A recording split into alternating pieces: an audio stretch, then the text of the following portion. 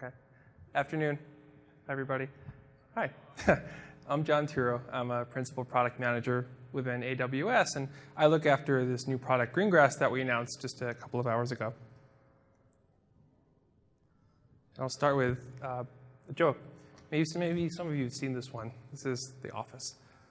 The inimitable Michael Scott says, we can't overestimate the value of computers. They're great for playing games and forwarding funny emails, but real business is done on paper. And I think this is funny. And I also think it's a little bit profound, because from the perspective of this guy who's a paper salesman, the world looks a certain way. And it's a reminder to me that we can all get caught in our own perspective. We can all get caught in thinking about the world a certain way. But as AWS, we're pretty lucky because we have all of you who are some of the best customers with some of the best problems. And that means we learn things that challenge us. And so here we are at a cloud conference, at an IoT mini conference within that cloud conference. And we're faced by something that's actually very challenging to the model that we've had in the past, which is that of all these devices out in the world, and we've talked about, 10 billion, 30 billion, 50 billion, generating all this data. The vast majority of that data is never going to hit the cloud, where we can add value to it. And you can think of all kinds of examples. In the medical scenario, you can think about regulatory restrictions on where that personal sensitive information can actually go. If you're thinking about heavy machinery, like a mining vehicle or a car, the time to make a decision may not allow for round-trip latency to the cloud because of the safety implications of moving something really big and heavy or a vehicle moving really fast and maybe avoiding a crash or making a turn. And if you think about really extreme operating environments where you want to have devices act intelligently, the round-trip latency and the expense of moving all those bits back and forth can get prohibitive.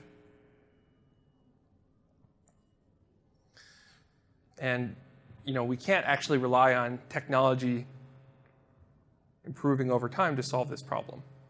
We can't rely on Moore's law or trends like that, because we see what we call them three laws that actually tell us these problems are not going away. And first we'll talk about the law of physics that says light moves only so fast. And if I'm a vehicle that's about to hit another vehicle or a wall or spin off the road, I don't have time to wait for a signal to bounce off the cloud. And even if you tell me that round-trip latency got 10x better, I still can't afford it. And if that vehicle drives into a tunnel and loses its connectivity, no intelligent code that lives on the device or in the cloud can actually fix that connection issue until it gets resolved physically. Physics, not going away. Second is the law of economics, which tells us moving bits around has a certain cost. And if I want to get the vast majority of bits off of my device into the cloud, I'm going to have to pay for that before I even know how valuable they are. And that becomes prohibitive in a lot of use cases, especially as the devices that operate in the world generate more and more data. And finally, we talk about the law of the land, which can be a real law, regulatory or legal restrictions on where the bits can go. They can't leave my country, they can't leave my hospital or my factory. They can also be privacy or security concerns that tell me my policy is to not move those bits outside of my premises where I can physically control them. And so maybe some of you had a chance to join the IoT State of the Union just about an hour ago. And that's where we talked about the IoT Cloud platform that we launched last year that makes it easy to connect devices to the cloud, connect cloud applications back to those devices, and add value to those data. Really powerful features that we've seen customers start to do wonderful things with, like a gateway for maintaining long-lived connections with billions of devices and trillions of messages, a rules engine for processing those messages on the fly, security that accommodates the supply chain and the operating constraints of connected devices, and a construct called the device shadow, which creates a logical alter ego to a real device out there in the world. So that was last year. This year, we're taking the advice and the challenges that you all have brought to us about how to take devices that are subject to the 3 laws, and we've introduced something called AWS Greengrass. And Greengrass is software that extends AWS onto your devices, pieces of AWS IoT and Lambda. So the devices can act locally on the data they generate and still take advantages of the cloud opportunistically as they're able to connect. Now, I hope as we're sitting here today and as we all have a chance to talk, that you all are starting to think about how you can take advantage of this. And the mental model that other customers of ours have already found helpful is the metaphor of a head and a body, where the head is really important. That's where our long-term thinking happens. That's where our strategic thinking happens. That's where our memory happens. But musicians and artists and experts and anyone who can touch type will use the term muscle memory and talk about reflexes, sense of touch. And so with Greengrass, you can actually follow that metaphor to say the cloud can be the head of my IoT solution. And with Greengrass, my devices out in the world, be they big or small, can be arms and legs and joints. And these can all work together as one. So extending the metaphor that we showed before, here's Greengrass. That offers Lambda execution together with important pieces of AWS IoT, pub/sub messaging, local security, and stateful device shadows. We'll talk a lot more about each of these. 4 benefits have started to bubble up. The first is that your devices out in the world can respond to local events quickly without need of transit latency, based on business rules that you've defined as Lambda functions and deployed down. Depending on where in the world that may be, that's going to be faster or slower response time that you're bypassing. But even in a fairly well-connected environment, you're going to start to notice differences and be able to take advantage of that in the assumptions you can make about how your devices are supposed to. Next, we'll talk about the ability to operate offline, where devices that are subject to spotty or expensive connectivity can keep working, can keep behaving as expected, even if they lose that connection to the cloud. And if necessary, they can buffer and spool messages that are outbound so that when they reconnect, they can sync. Third, we'll talk about the simplified device programming model that Lambda offers that lets you write Python functions in the cloud and deploy them down to your devices, taking native advantage of the inputs from sensors and the output to actuators. With that Lambda code and using a modern API-based deployment and workflow for doing all that.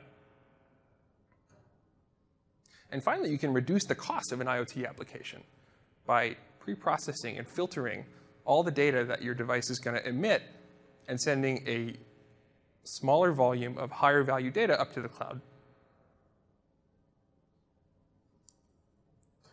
Now, we're really excited about some of the early response that we've gotten to Greengrass. And today, we're happy to share that we already have some partners and some customers who are ready to talk about that. First partners, we'll talk about Intel and Qualcomm and Amazon's own Annapurna, who are working to extend Greengrass so that it can take advantage of the differentiated capabilities of their silicon and help their own customers build devices with Greengrass baked right in. And we'll talk about Canonical, who build the powerful Ubuntu distribution of Linux, which is one of the Linux distributions that we've already tested with Greengrass.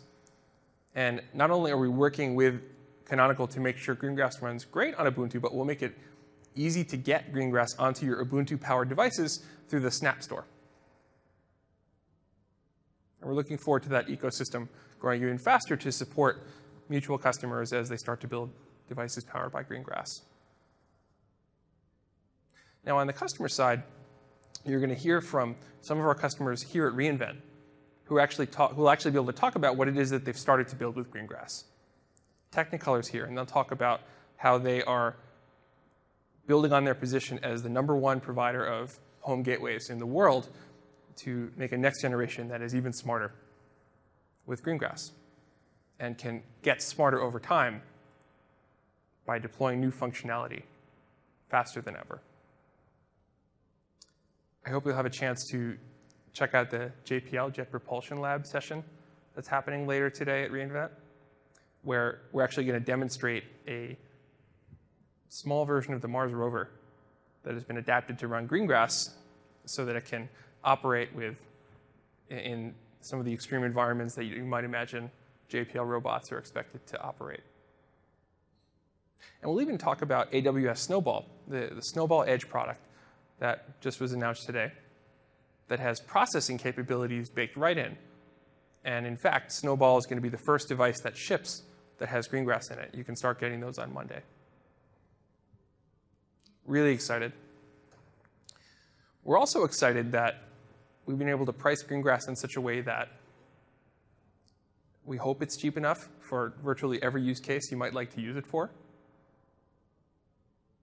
And even more importantly, with Greengrass, we follow the AWS tenet that you pay only for what you use. So we don't want to charge you for devices that are offline, sitting on a shelf in a warehouse. We don't want to charge you for executing code on your own device. We don't want to charge you for devices that are sitting on a submarine and never talk to us. And so Greengrass is priced on the basis of active devices, active Greengrass core, which is the term we're going to talk about in a minute. And active means the device wakes up and talks to our cloud backend at least once during the space of a month. So we'll be talking a lot about all the ways you can use Greengrass, and the message of our pricing, we hope, is that everybody can use it. And in fact, we help you get started by offering a free tier of 3 devices, 3 active monthly devices for the first year that everybody can use to get started with Greengrass. So that's the why of Greengrass. Now I'll talk a little bit about what it is, and after that, how it works. So as I said, Greengrass is software that you put on your own devices or devices that you get from a partner. It's not hardware. And it has 2 pieces of software in it. The first is Greengrass Core, which is the primary runtime. And the second is the IoT Device SDK, which is an enhancement to the SDK we launched last year. And that SDK lets devices connect over the local network to Greengrass Core and take advantage of its capabilities.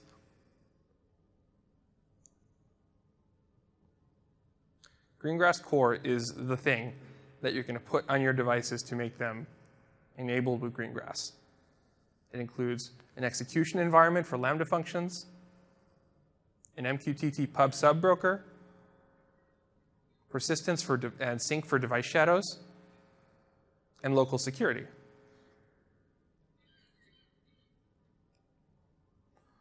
And we've designed it so that it can pack down really small, because we want to fit into as wide a set of heterogeneous environments as we can.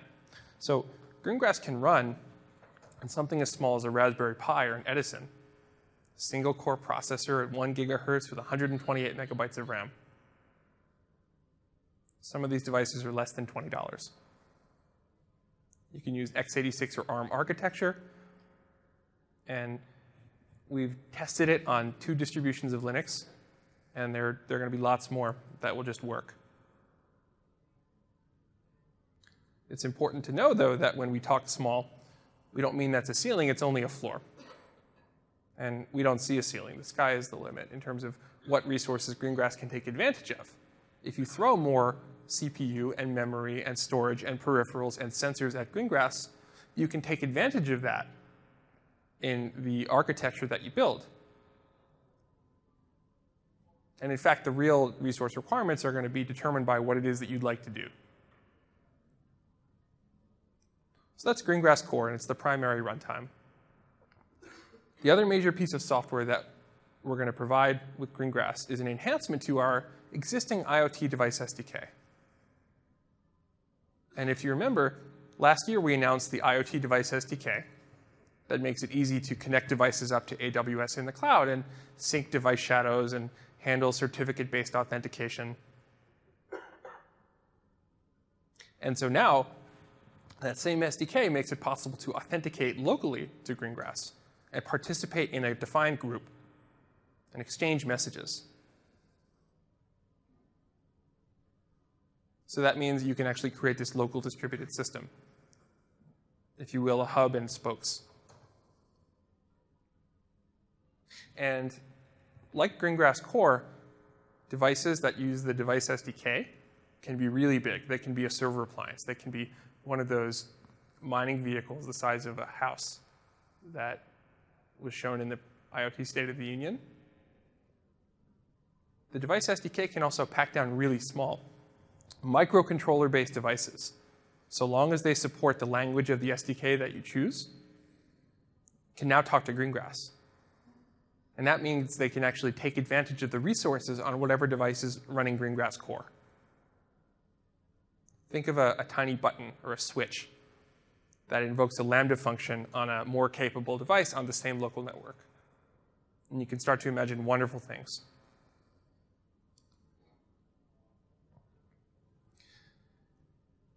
As part of the model of how Greengrass works, we ask you to define a group of Greengrass Core and devices that are allowed to work together. And you configure that and push the configuration down to your Greengrass Core as a deployment. And that means the core and its devices can communicate to each other, and the devices can also communicate via the core.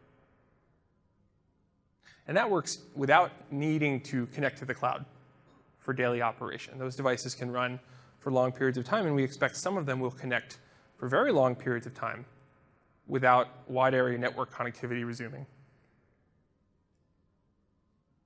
At the same time, if cloud connectivity does become available, you can start to channel messages through the Greengrass core up to the cloud, either into the IoT rules engine or directly into another AWS service, whatever is the most appropriate thing for your use case.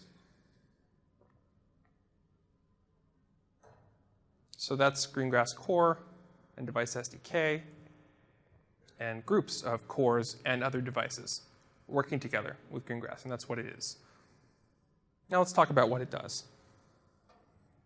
The first feature that we mentioned is this construct of a Lambda function. And for those of you who need the refresher, Lambda functions are event-based compute functions.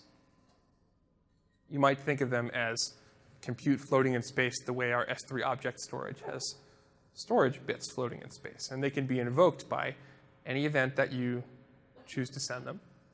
And you don't need to manage and scale the Lambda functions. Instead, they just run as many times as you invoke them. And we think of this as the killer application for IoT because, as many of you in the room know, IoT devices like to communicate with a minimum of context and a minimum of wasted bandwidth and battery and compute, and invoke whatever is the expected execution in the cloud based on context. And so one of the really powerful features of Greengrass is that we take that same Lambda execution model and let it float down to your devices themselves, where the Lambda functions can now not just be invoked, but actually can run.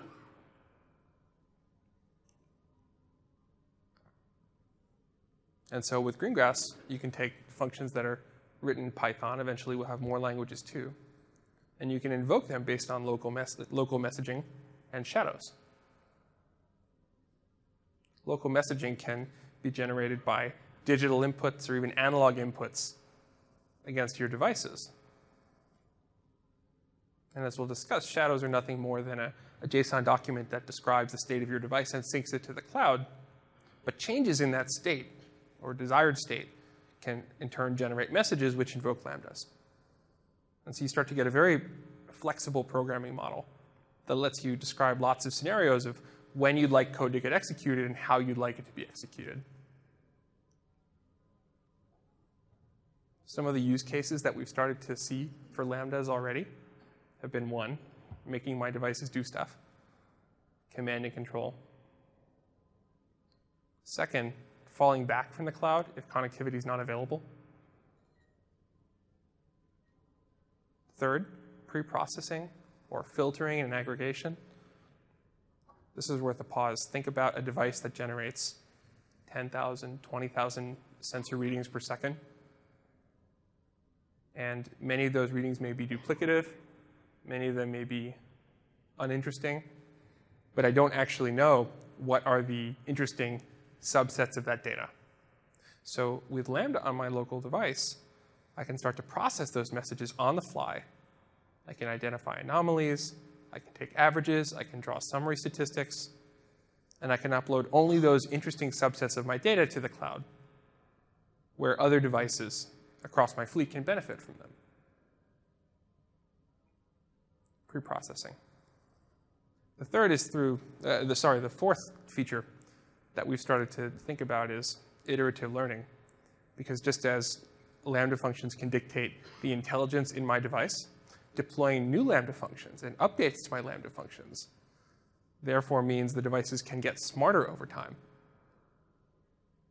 And in a world where it was a pain in the neck to push new functionality down to my device, I don't do it too often. And by contrast, if it becomes easy with Greengrass to push new functionality down to my device, maybe I'll do it more. Maybe I can start to experiment more and become more agile. That's Lambda. The next feature that we've added to Greengrass is the device shadow, which is a concept we introduced a year ago. And a device shadow operationally is nothing more than a JSON document, a text file that's structured and represents the state of a device, its last reported state, and its desired future state. We call them device shadows. Sometimes we use the word thing. And we're intentionally vague because we ask our customers to define the structure of their shadows however is most logical to them. And one shadow might be a car, or the dashboard on a car, or a Lambda function on a car, or a fleet of vehicles. And with this construct, you can start to track the state of your various assets. And you can also sync that between local and cloud so that you have call it the last available source of truth.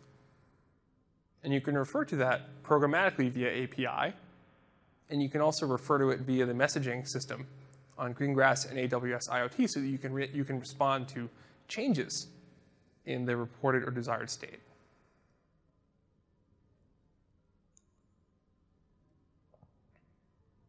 Now, in addition to the state of the device or the Lambda function itself, you may use device shadows for, call it deep state or granular state, information that's not typically interesting to you in the cloud, but may be interesting for your functions to operate against, and may be interesting for you to pull back to the cloud in a debug scenario if you'd like to learn more. And so with Greengrass, we've made it possible to keep those shadows local and manipulate the flag that tells the shadow to start syncing up. You can also use shadows for lightweight configuration of the Lambda functions that are pushed down to your device. And because a shadow is even easier and more lightweight to update versus the Lambda function itself, you can start to adjust that configuration almost continuously and start to add really fine-grained tuning to the way your devices behave. So that's device shadows, and it works really well together with Lambda functions. The third major feature I'll talk about is messaging, which is the glue that lets devices and Lambda functions and sensors and actuators interact within Greengrass. And just as we do in the cloud with AWS IoT, Greengrass offers a pub/sub messaging system that uses the lightweight MQTT protocol that is designed to work really well in extreme operating environments. And on Greengrass, you define the subscribers and the publishers in a delimited way so that malicious devices can't actually participate in that group. And you define what are going to be the interactions and the triggers of your Lambda functions. And you can start to get really precise about which subsets of your data should be treated in what fashion by applying standard MQTT topic filters. So you can actually say this subset of the data, this data from one sensor with one type of flag should be processed in this fashion. Finally, I'll talk about security, which, as you all know, is very important. And what we've tried to do with Greengrass is bring the same standard of security as much as possible out to our customers' own devices. And we do that in a few ways. First, by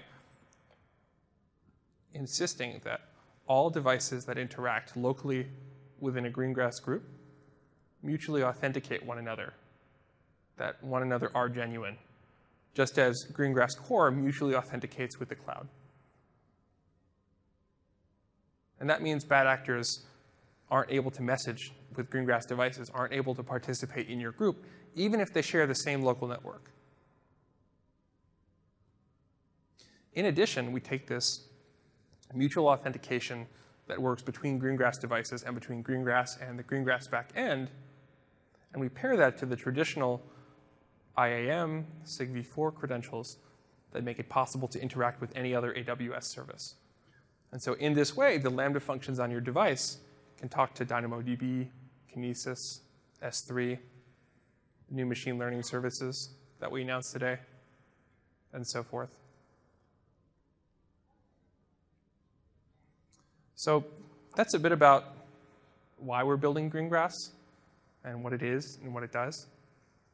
And as I said, we'd really like for everyone here to think about what it is that you can do with all this. So what I'd like to do now is introduce Brett Francis, who's a principal solution architect with AWS, who's going to show you something that he's actually built on Greengrass that you can learn about and then go see in the Dev Lounge.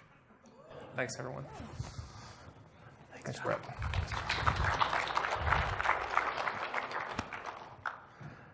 Hello, everyone. So yesterday at the cocktail hour, I don't know if any of you came by, but in the developer lounge, there were 2 robot arms that were sharing a box back and forth across a conveyor belt.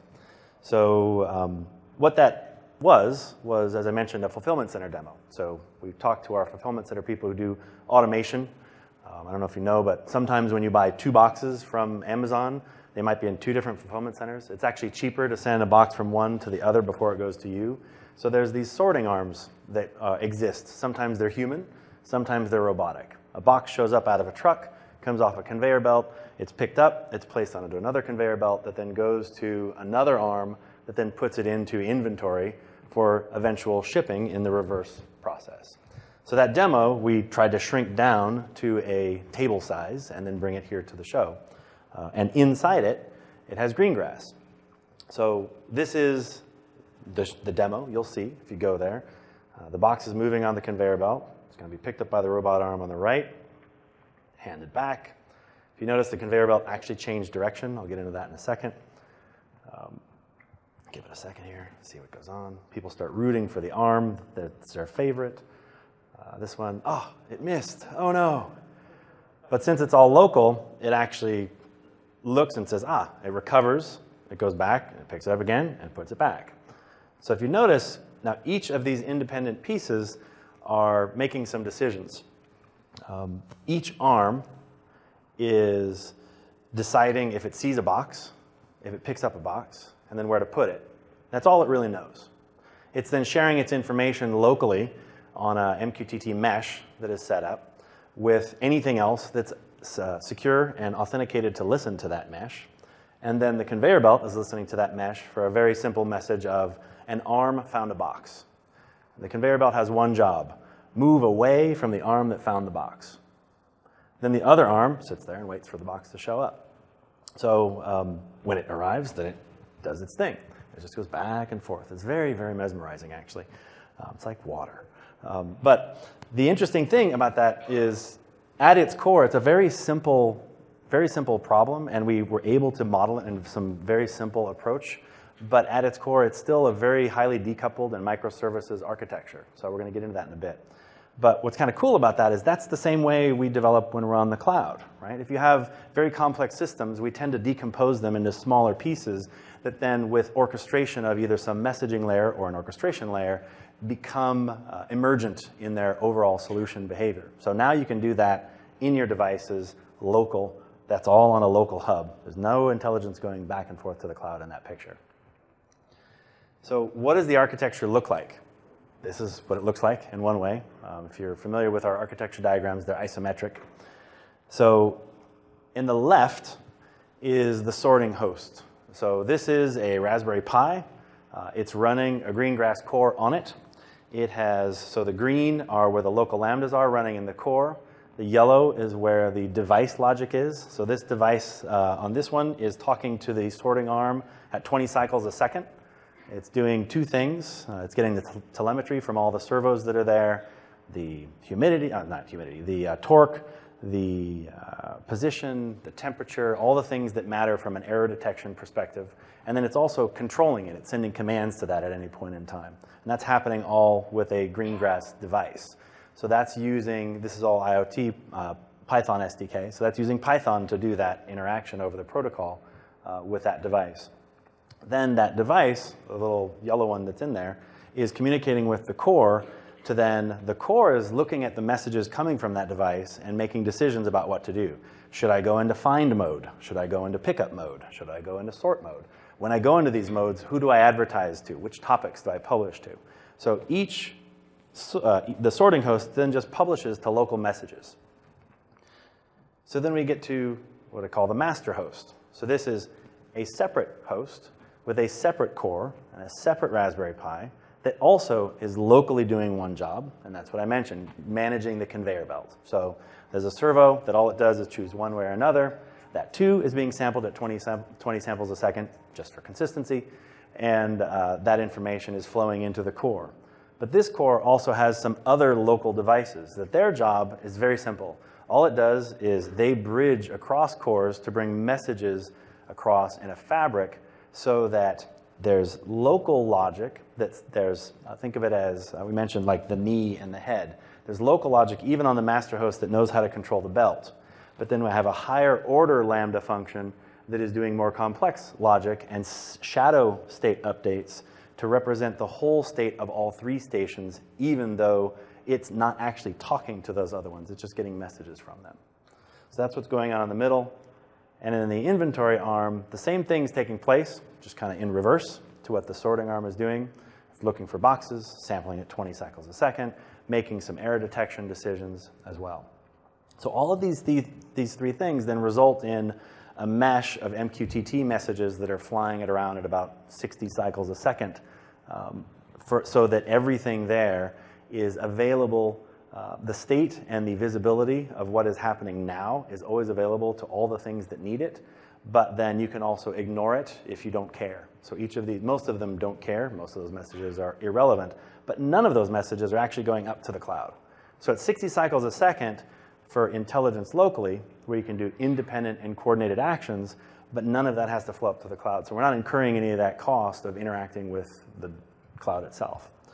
So then you get to how did Greengrass actually help us in this? So Greengrass was fundamental for, actually let me go back a picture. So in the master host is where I mentioned quickly that we have a shadow. So that shadow is where the state representation of what each arm is doing is stored. It knows this arm is in find mode, this arm is not. It also is where, if you notice there's a reference to buttons, it knows which button is pushed to control it. It's another classic little thing. If you got a Raspberry Pi, there's a GPIO port that you can control with little analog switches. So it has some buttons that it's able to understand the state of those. So when people push start, it starts. When they push stop, it stops. But that state of what should everything be doing is stored in that shadow in that central place. The other hosts then are doing their high frequency samples for local visibility. They're not actually storing their own states. So each arm doesn't know its state at any moment in time. It just spews what's going on. And there's a Lambda there that's watching the telemetry to decide, do I see an error in the telemetry? Has something become over-torqued? is there too much temperature on one of the servos? And that visibility is happening locally in each of those stations. What this got us to do was, well, can we go even faster, right? Can we detect things sooner and sooner and sooner? And what we found was, interesting enough, when you try to bring these cloud models out into the meat space that we all live in, the communication was starting to be limited by how the physical transport we could do. So it's an older serial protocol, so we could really only do about 20 cycles a second to get the information from the servos. So it was kind of cool because we could go, in fact, I was running at 8 kilohertz for a while, and the servos were just losing their minds. But it was just fun. So, but even when we're sampling at that rate, that flurry of messaging that's going on, the fact that it's all happening over an MQTT message transport and MQTT routers allows each of these to also just stay decoupled. So since neither of them knows of each other, they're just doing their little job, it actually is easier to develop for because you have these bright lines between these areas. So it was able to communicate with others and other developers I might want to work with as well. So all the kind of benefits you're used to in a decoupled microservices architecture. And then we started over the course of the project thinking of this really, who knows anything about octopuses? No? Not a big octopus crowd. So octopuses actually have brains in their head and brains in their limbs. So each brain in the limb has a local job, and it can reach on its own. It can actually attack prey. It can do some of these other kind of things. But then the brain that's in its head coordinates overall action of when the octopus wants to leave a location or maybe build something with multiple limbs together. So these independent brains can perform higher and lower level actions that are necessary for the life, in our case, of the solution, but in that case, of the octopus. So we started thinking of how could we keep leveraging this, because once you have a mesh where all this can work together, it's like, why not get it even further distributed where they can be even more independent? Because what if somebody unplugs something? This is a fulfillment center demo. That arm still better stop if somebody puts their hand in front of it if you're out there, right? So the security starts taking over, and that security as a primary need for high-frequency sample rate is something we're really hoping to keep exploring with this demo. But at its core, that high-frequency sample rate is now able to be done with cloud development approach that you're used to, but on-premise. So it's kind of fun.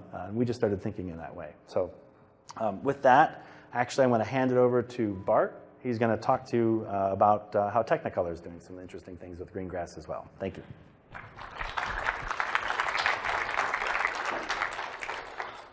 Thank you, and thank you for giving me the opportunity to present here. My name is Bart Verkam, and I'm responsible for product management for broadband inside Technicolor Connected Home. And I'm going to shed you some light on how we use Greengrass to make our gateways smarter. But let me first give you a bit of an introduction to Technicolor and its market. Most of you that might have heard of Technicolor must be thinking probably about movies. This is our content creation business, where we do, for instance, the special effects of a lot of movies and commercials that you see around you. But today I'm going to be talking more about our content distribution and more particularly about our home gateways that we are marketing through internet service providers around the globe. We are the #1 market leader for home gateways, and we shipped around 500 million units to date of that. Together with our internet service providers, we're currently, and with our customers, we're currently seeking for novel ways to make better use of that unique position that those broadband gateways have inside their homes. And that is why we're so excited for the opportunities that Greengrass brings us.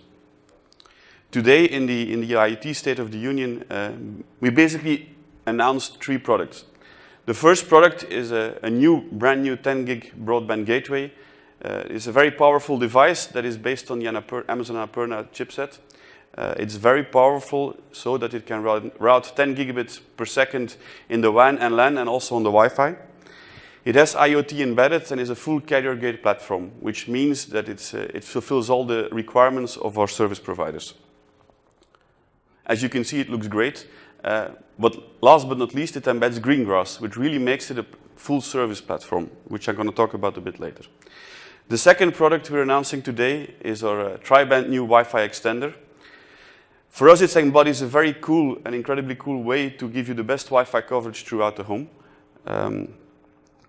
Through Greengrass, it runs a number of Wi-Fi diagnostic tools that make sure that every device in the home gets the best out of their device and out of the best Wi-Fi service it can get inside the home. It looks cool, so I think we're very convinced that a lot of people will want this in their home and will be very proud of it. Third, but not least, we're launching as well a personal assistant. Both of these products, the gateway and the extender, they have Alexa embedded, and they come with a set of technical skills for the connected home.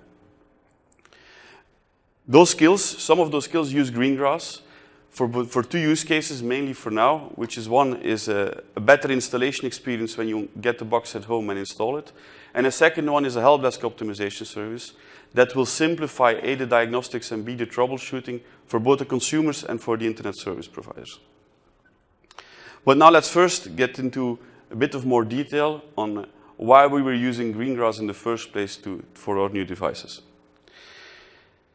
If you look at the gateway market, it's not a new paradigm to make it a full service platform. It has always been an idea, but Greengrass solves a number of issues that are there and helps us to overcome them and come with solutions today.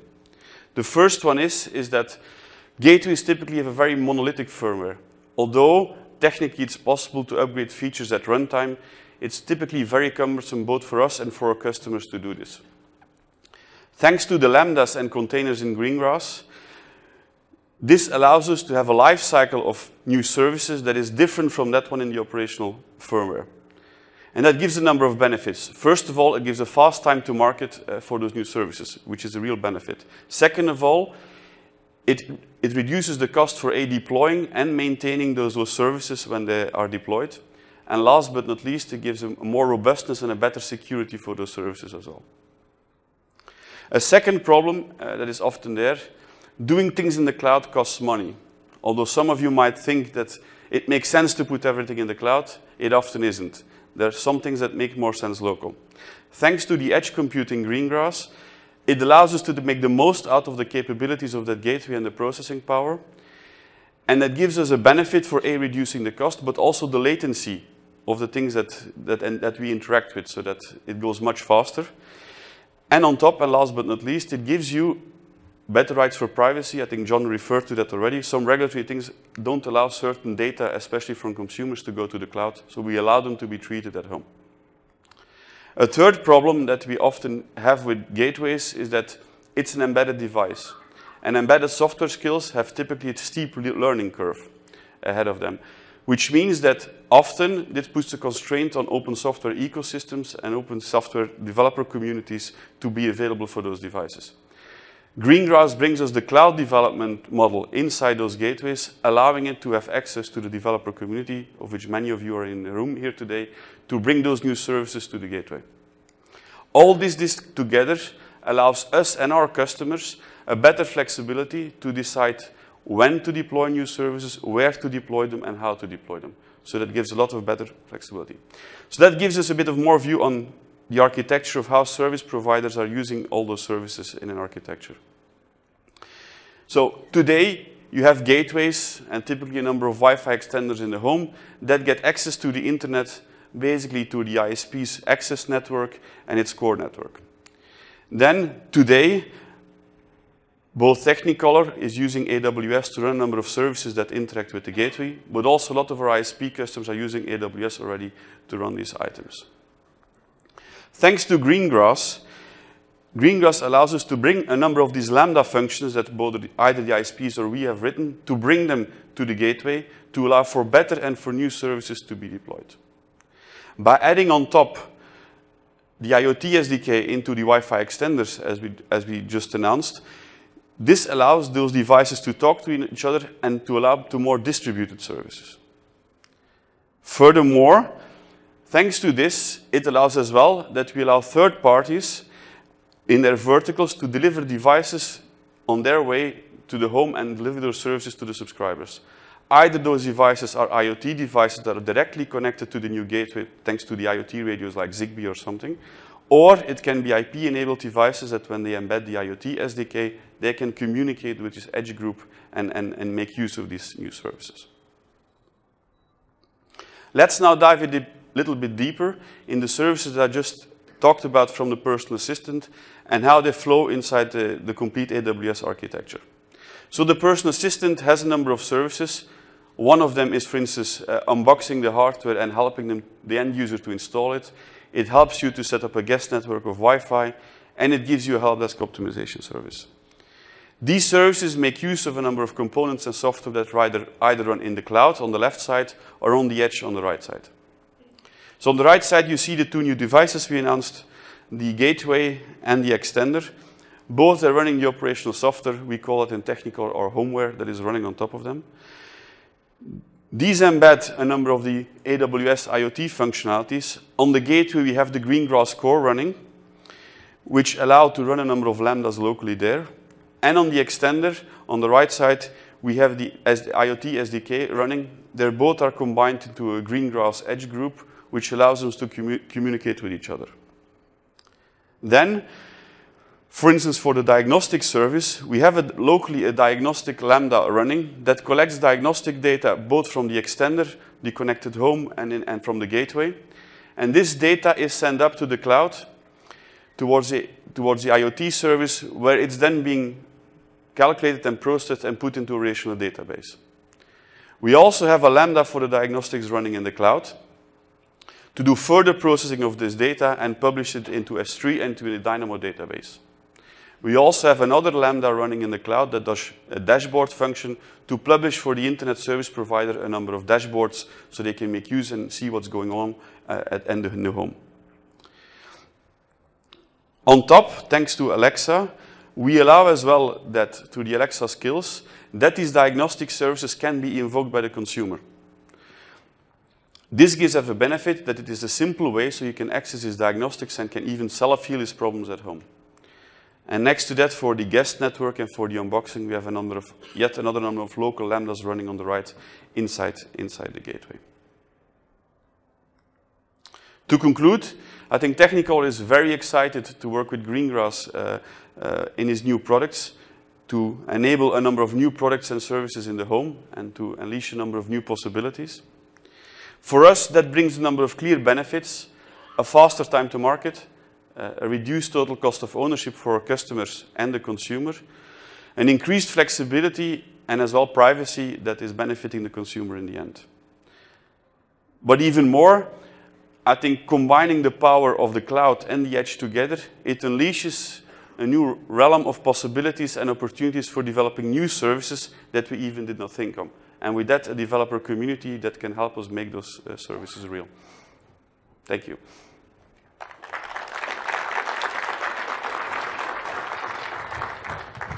Thank you very much, Bart.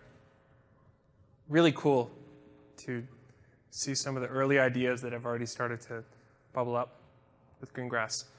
And we're thrilled to see what you all will come up with. There are just a few thoughts I wanted to leave you with, and then I'm happy to take questions. If there's one thing you remember that we've learned from all of you, is that there are 3 reasons the cloud isn't enough for IoT devices. 3 laws that aren't going to change anytime soon. There's a law of physics, there's a law of economics, and there's a law of the land.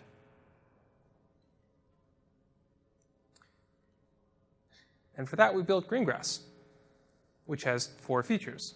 Greengrass has local execution of Lambdas, local security, local messaging, and local device shadows. And this is important for the 2 types of developers who have to work together. And for these developers, the grass has always been greener on the other side, where embedded developers could touch the devices and could write embedded C or something even more exotic, but couldn't use modern programming languages, couldn't use modern workflows, couldn't take advantage of machine learning in the cloud. And on the other side of that divide, cloud developers had all these great languages, all this great tooling, high-level applications, infinite compute and storage for just a couple % of the total data generated out in the world. And so Greengrass is important because it brings these people together. And it lets each embedded developers and cloud developers get the best of both worlds. And we want to make sure that everyone can get started as fast as possible. So we've launched a limited preview today, and we're going to let folks in just as fast as we can. You can sign up at aws.amazon.com/greengrass. And you can also already order the very first Greengrass-powered device that will ship within days, which is AWS Snowball Edge. And you can sign up for that as well. Thank you very much.